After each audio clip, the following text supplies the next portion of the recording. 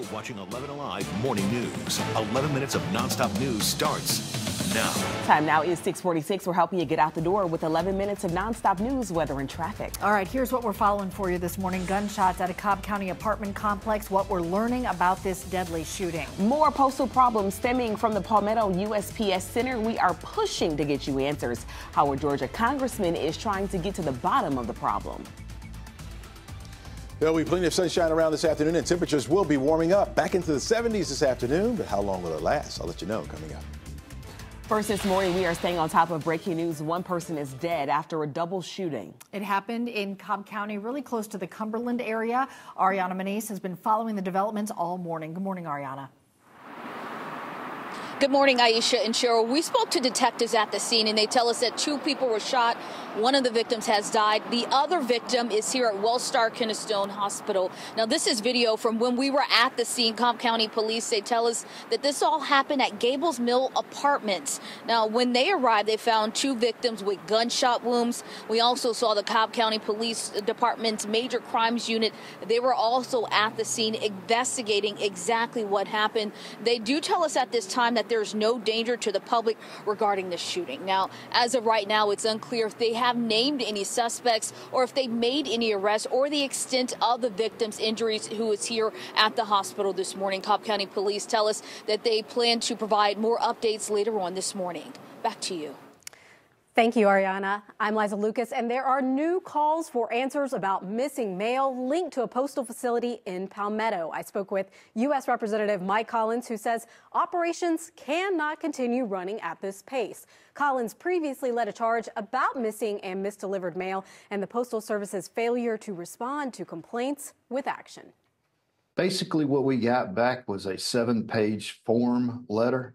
I could have cut and pasted it probably from their manual.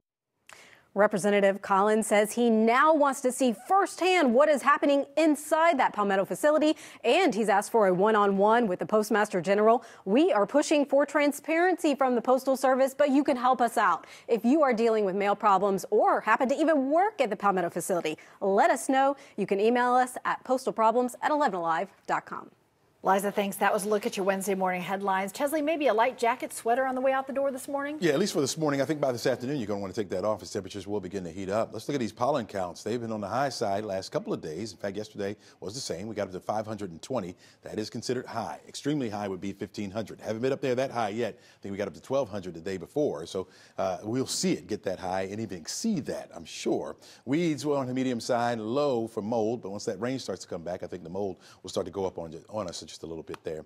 You're looking at temperatures in the 30s and 40s out there as well, so not as chilly of a start as we've had the last couple of days. Been watching to see if temperatures would get below the freezing mark or at the freezing mark over here to the west. That's where we have temperatures close, like LaGrange at 33, 35 right now in Georgia's Rome. Dalton, you're at 33 degrees. Blairsville already below the average at 28, way up there. 71 degrees for your afternoon high temperature. Again, if you start off with the sweater, I think you're going to be fine for the day. Again, as temperatures will be warming up to around 71 degrees for the afternoon high.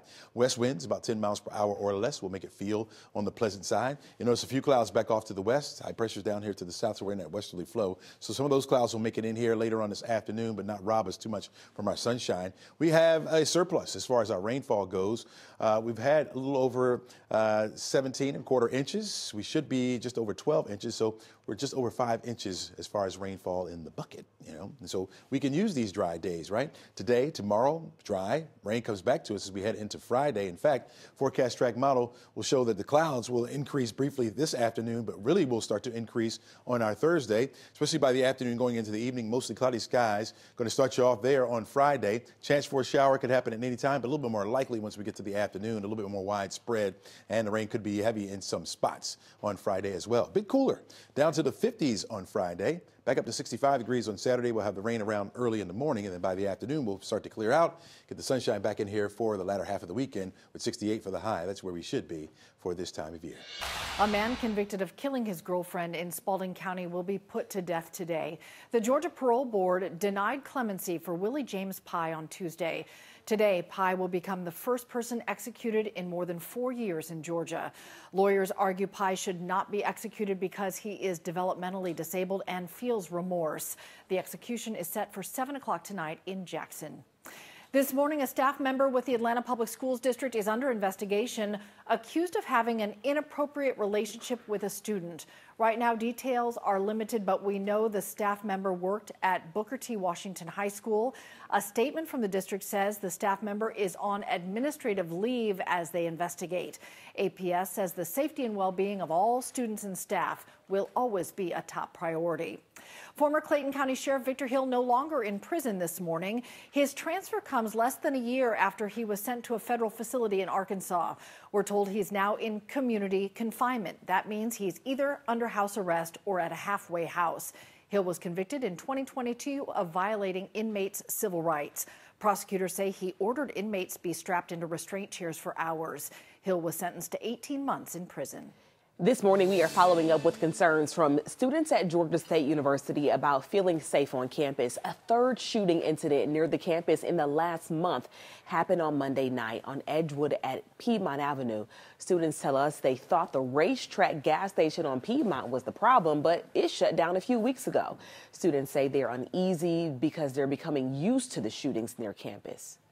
I just wish it wasn't so normalized for us. It's like something we have to just be okay and learn to live with. But it shouldn't be like that on a college campus. We should feel safe getting an education.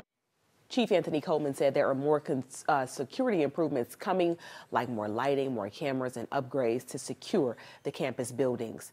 The Atlanta Girls School will shut its doors for the final time on May 24th. The historic Buckhead School has around 200 students from 60 different zip codes. Officials posted on their website that after exploring many options, their board of trustees decided to close the doors. Online, the school cites financial troubles and a decrease in demand for single-gender education. Alumni are reflecting on how the school changed their lives. It's being able to grow and to get those moments of, okay, this is who I am, this is who I want to be. I can mess up, I can fail, I can try again, and being able to develop, right? I learned confidence there, right? I learned how to articulate my thoughts. School officials say there are about 50 staff members currently employed, and unfortunately, all of them will lose their jobs. 6:55, the south side of Atlanta is growing fast, and today we'll hear new research on how fast and projections for the next few years.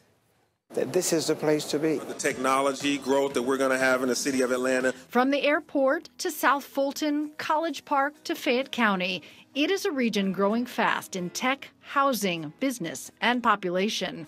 Today is the South Metro Development Outlook. Michael Hightower started the convention 22 years ago. He says changes to the South Side are coming faster than ever. When we started the conference, obviously there was no portion, there was no trellis, there was no downtown development in Hapeville, there was no 6 West in College Park. So the amount of growth during this time is just unreal. And right now, U.S. Soccer is building its new headquarters in Fayetteville. I'm really looking forward to hosting the conference again this year. We'll also be honoring a number of people, including Jay Bailey with the Russell Innovation Center for Entrepreneurs and Jermaine Dupree, who grew up in College Park and went to M.D. Collins High School.